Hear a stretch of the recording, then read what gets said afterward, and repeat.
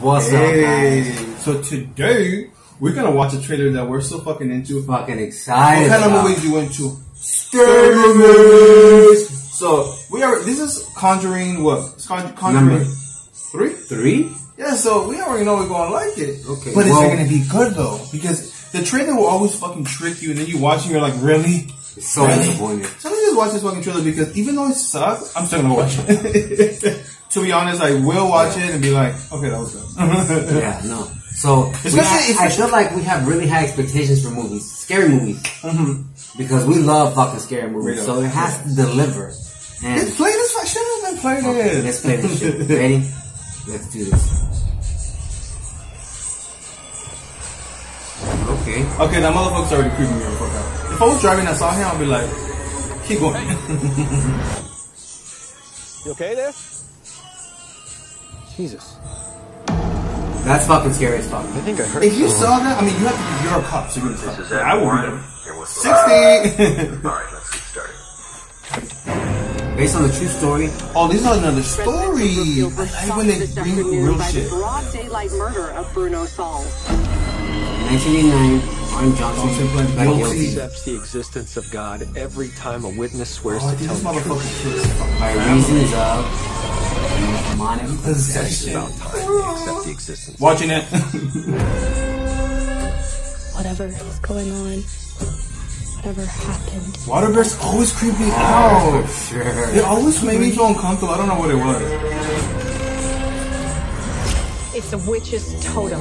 We think your family was cursed. Really, motherfucker? Come on. Like, you're dumb as fuck. If you, like, you see something, shit. he deserved that. He deserved it. See, this is the kind of movies I like, demonic kind of shit. They kind of freak me out, but I was No, that's my thing right there. It's always 70s with them. Like, can you get to the 80s? Well, they were. Have you noticed they're that? back in the day kind of Like, shit. it never, like, she never did shit on the 80s? Or 90s? Like, Maybe they weren't in order. come on, we're stuck in the 70s in this movie.